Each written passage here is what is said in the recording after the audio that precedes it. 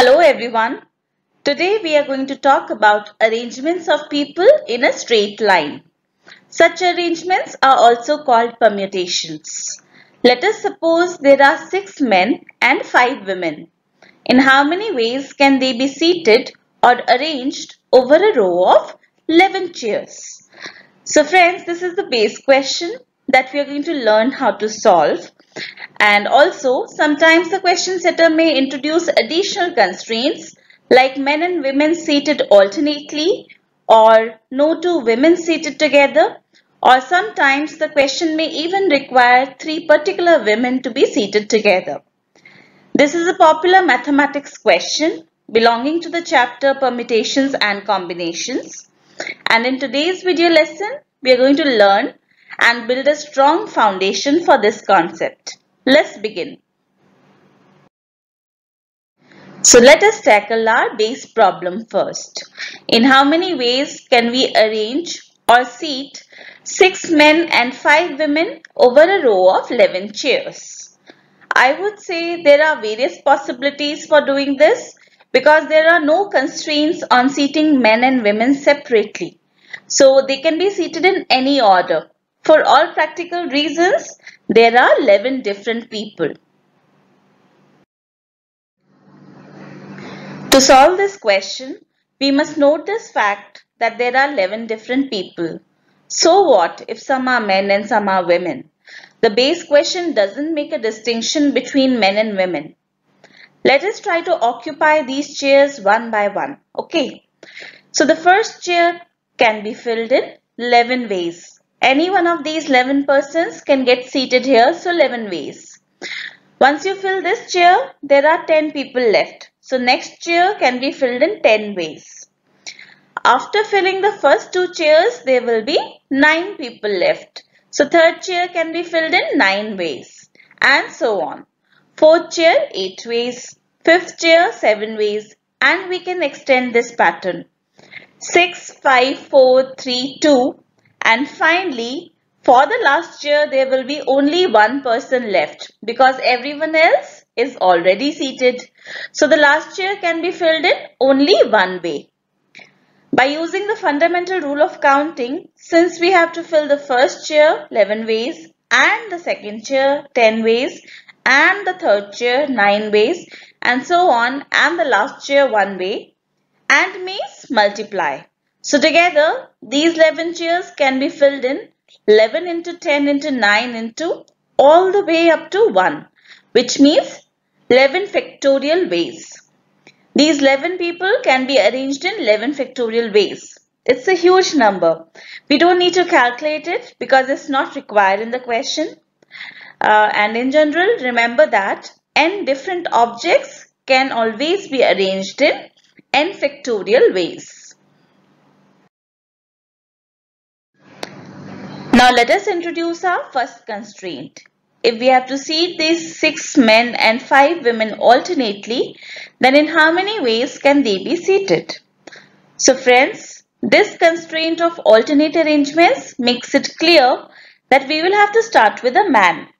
Because if we start with a woman, there will be 2 men left at the end of the row. So alternate arrangements essentially means that men occupy the first, third, fifth, seventh, 9th and 11th chairs, the odd numbered chairs. Women occupy the 2nd, 4th, 6th, 8th and 10th chairs, the even numbered chairs. 6 men can be arranged in their respective positions in 6 factorial ways, and for each of those arrangements, the 5 women can be arranged in their respective positions in 5 factorial ways. Together, these men and women can be seated alternately in... Okay, tell me, do we add 6 factorial and 5 factorial, or do we multiply 6 factorial and 5 factorial? So the answer is, because we have to seat men and women, and means multiply. So fundamental rule says multiply the possibilities. Therefore, our answer is 6 factorial into 5 factorial ways for men and women to be seated alternately.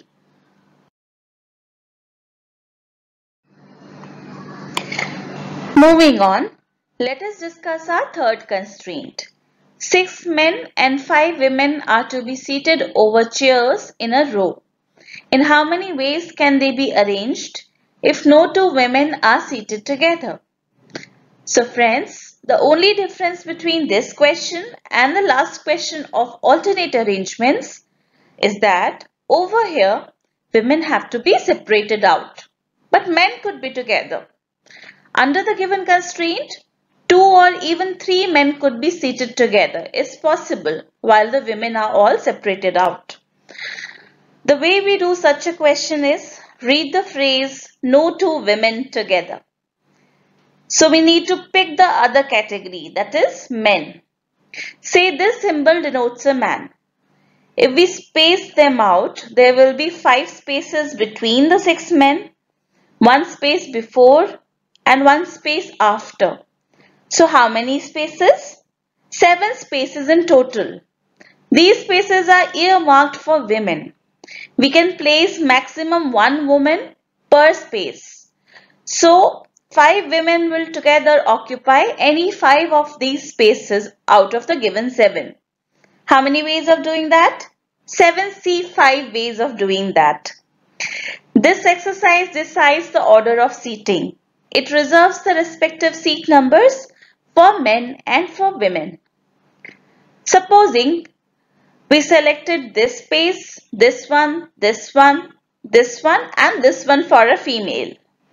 This would mean the order of seating males and females is already decided. In this case, the first, 4th, 6th, 9th and 11th seats or positions are earmarked for a woman, and as the question statement required, no two women are together in this. Just make a note here. The easier way to do this was to use the letter M for a man instead of the symbol and spaces like these ones.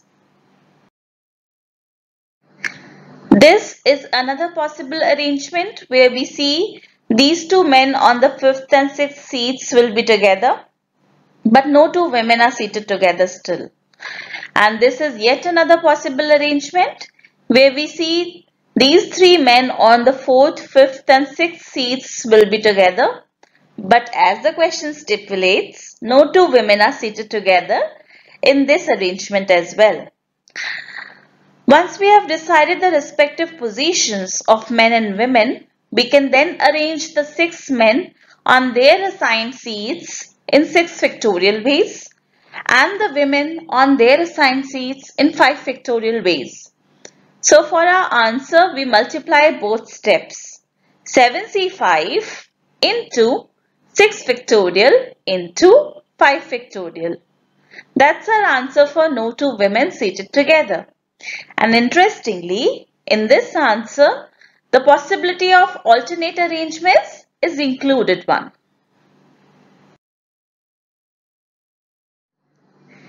And finally, for our last constraint, wherein we have to seat 3 particular women together, let's name the 5 women as follows: Arna, Bhavna, Charu, Dhriti and Isha. In short, A, B, C, D and E. Now A, B and C need to be seated together. So consider their group, the group of ABC, as one unit. Now tell me, apart from this unit, how many other independent units do we have? So functioning independently, we have this group of ABC as one unit. We have the 2 other females D and E, 2 other units, and all the 6 males, which means 6 more independent units. So if you consider them together, there are 9 independent units which can be freely arranged in 9 factorial ways. But there is a catch here. Corresponding to each of those ways of arranging the 9 units, the 3 girls can interchange their positions in 3 factorial ways. Now this means that the 3 girls can be seated together either as ABC or ACB or BAC or BCA or CAB or CBA. 3 factorial, that is 6 ways in which they can interchange their positions. So number of arrangements possible is equal to 9 factorial into 3 factorial. That's our answer. That brings us to an end of this video lesson. If you enjoyed it and found it useful, do subscribe our channel and press the like button. Also, it's a humble request that you share this knowledge with your classmates and colleagues. On your screen is a glimpse of other popular maths videos on our channel. So stay tuned and happy learning. Bye-bye.